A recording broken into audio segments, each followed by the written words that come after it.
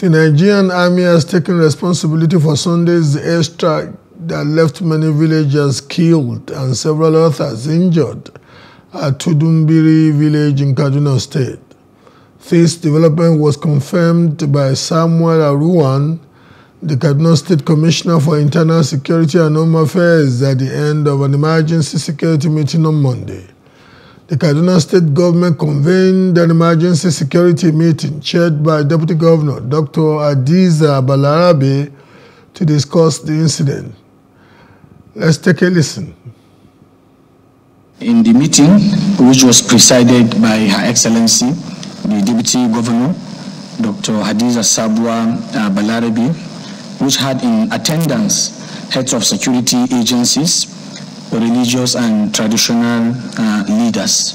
The Nigerian Army explained the circumstances which led to the unfortunate and unintended attack. The GOC 1 Division, Nigerian Army, Major General V.U. Okoro, explained that the Nigerian Army was on a routine mission against terrorists, but unfortunately, some members of the Tudumbiri community were affected. Search and rescue efforts are still ongoing, as dozens of have been evacuated to Barrow Diko Teaching Hospital by... Joining us live is Roy Okidebe, security consultant. Roy, good to have you on Plus Politics. Thank you. It's always a pleasure. Would you want to give us your understanding as a professional in the sector of what may have happened or what could have happened? Condolences, first of all, to members of family and co-villagers and indeed the government of Kaduna State. But can we get an explanation of what may have happened? Okay, thank you for the opportunity. And I cannot give an explanation for what has happened. I can give an analysis because the military has already come out to respond, and they have taken responsibility for the unfortunate calamity. But going from my experience as a military veteran, I have seen that the best and first thing to do is investigation. Now, I would like to draw our thoughts because I'm happy with the current Chief of Defense Staff with what he's doing so far for his strategic activities to upgrade intervention of insecurity parameters. I know that there are certain discussions that will be going on in different areas right now, and we need to look at a proper investigation. A proper investigation should and would carry us to different fora of understanding. Now, it is possible that we should be thinking of proper investigation into the cause of the calamity. If we have such happening, we must want to know, is it an accident, an innocent accident, or it was an intentional act?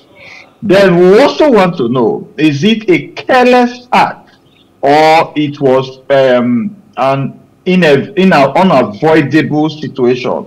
You know, so when you put all of those discussions inside of the military intelligence system, you will be able to know what happened, why it happened, and why it should not happen again. In the first place, getting the military to even own up is a pleasant surprise to somebody like me. Ordinarily, plausible deniability would have been what one thought would have been the tradition of the military. But coming out to accept culpability, that does not discountenance the importance of the investigative committee that you are requesting for or suggesting, but to you, how does it sound that the military came out to own up for this? At least the army came out to own up for this even before an investigative panel or committee has been set up. Like I told you earlier, I served in Kaduna from 1 Mechanized Infantry Division for about 9 years, from 1990 to 1999. And I was in the Combat Engineers Unit, Bomb Disposal Squad. And I know that in the course of going for my airborne course 794, I was opportune to fly over the states and during our jumps, and the geographical spread of criminality and innocent citizens used to be very defined. Now you will know where criminals are, you will know where citizens are, and it was also possible then to be able to tell citizens to withdraw, so that the military can come in and eliminate the criminals. Now, a lot of things happened in Nigeria that led to a breakdown of trust and understanding between the people and security agencies. So the people became spies for the criminals. The military themselves could not gain trust. The police could not gain trust and use these people as their open source intelligence method and channels, and this brought to the loop where the military need to covertly operate. And if you want to do that, you are scared of creating opportunities to have casualties.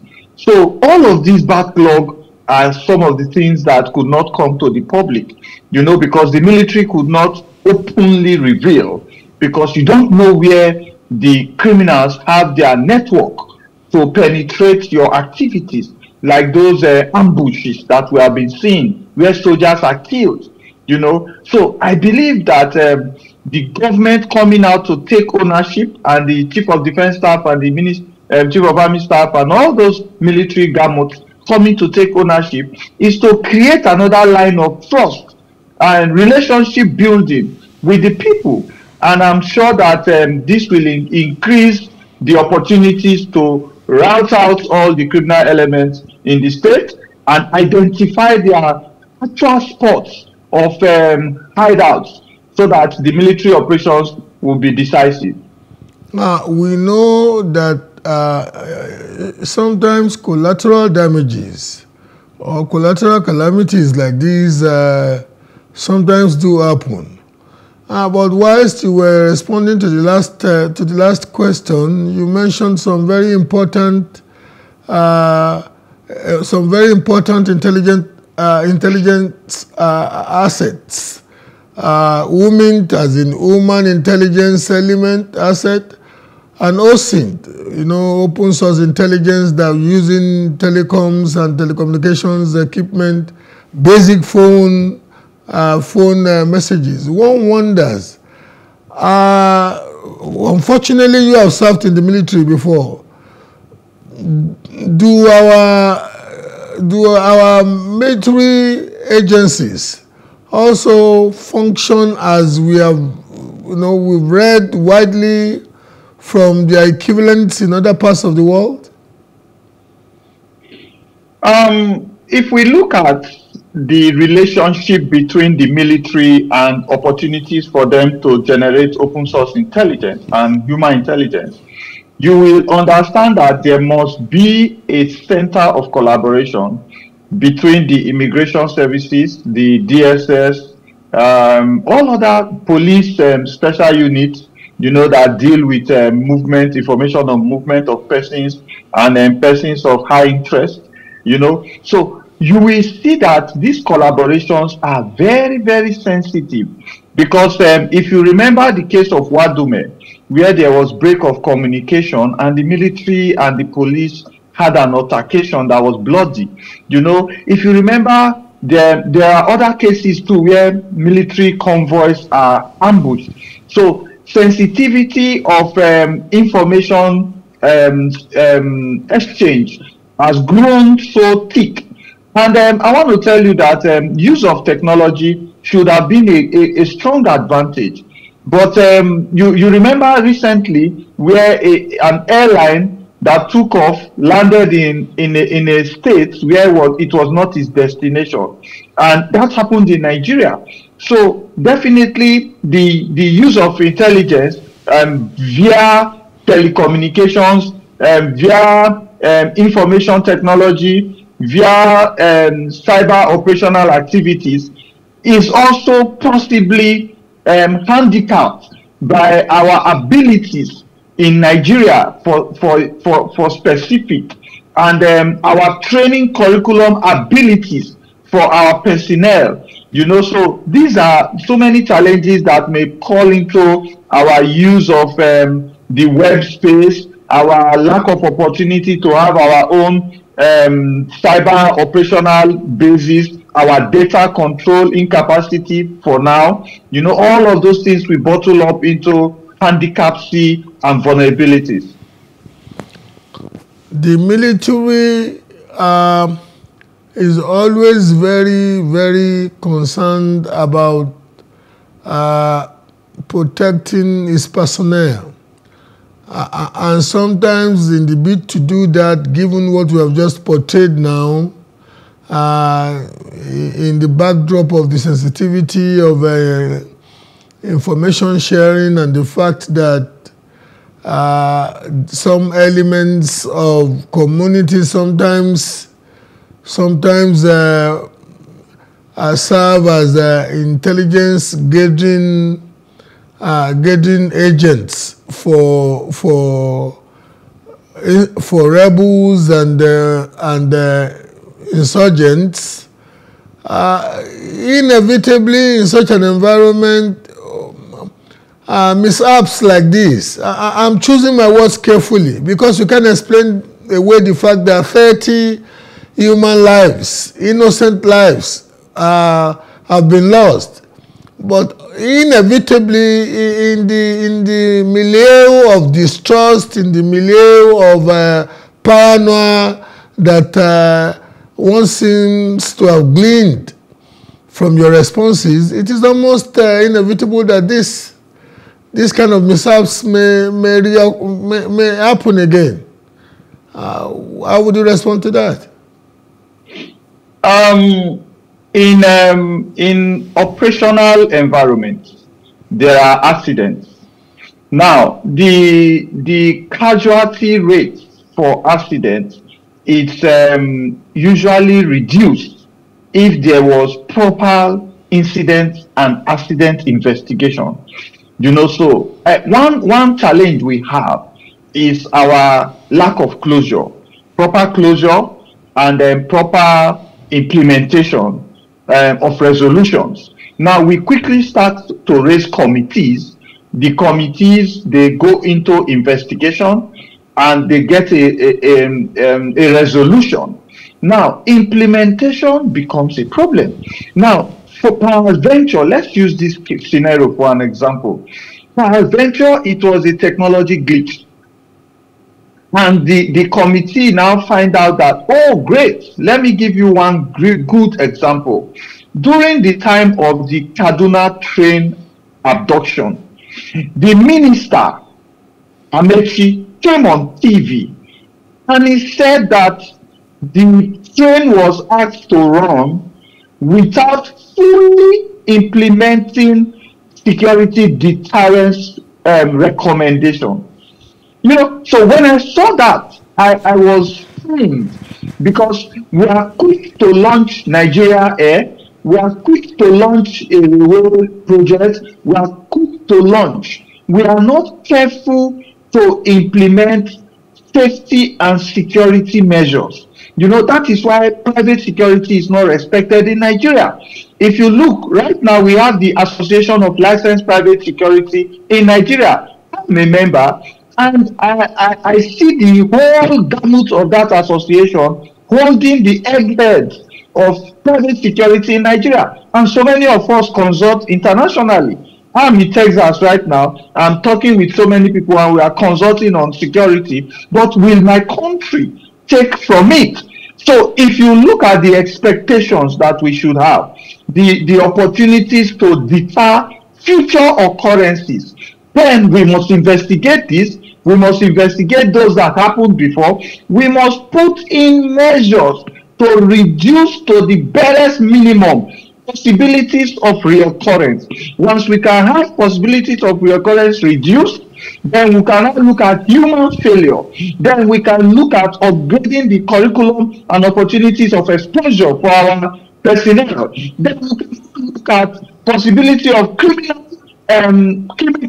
intervention into the process and say, was it a terrorist attack? So once we can dispel all of this, we put deterrence measures, implementation, then we will say that occurrence tomorrow is to the barest minimum. You don't seem to be, you're very discreet about the way you're making the point, but any intelligent listener can glean from your remarks that you are not too optimistic that the right things are being done with a view to unraveling what may have been the cause or causes of this unfortunate mishap. And apart from that, one is sitting there thinking with defense, taking the larger chunk of budgets in recent times. In fact, the newly proposed budget, defense comes top. So are we just sometimes throwing lousy money at some of these things without the requisite cultural change, attitudinal change, knowledge change, operational change that are imperative for us to see a positive movement of the dial? Let me appreciate you. I can see very well that you have the spirit of discernment, especially professional security spirit of discernment. Now, there are things that we cannot say on air, especially with our current level of training and liaison capabilities. But one thing is sure, I appreciate your last question. The defense budget that we talk about, most times, if it is deployed towards procurement and equipment, it's also usually a failure.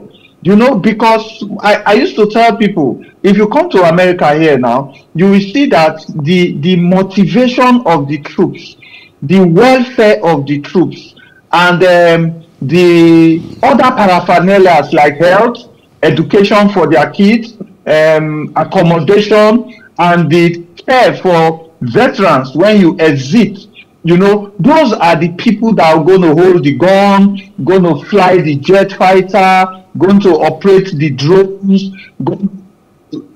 thinking about military. So if you look at your defense budget and you generate your priorities towards procurement, then you have already started to fail. Now, let me come back to where I want to agree with you that I was trying to cut off some things. Let me open up some areas. Now, if you look at why will a military operation have civilian casualties? Why? Because there is the possibility and the reality that the criminal elements being sought after live within the civilian entities.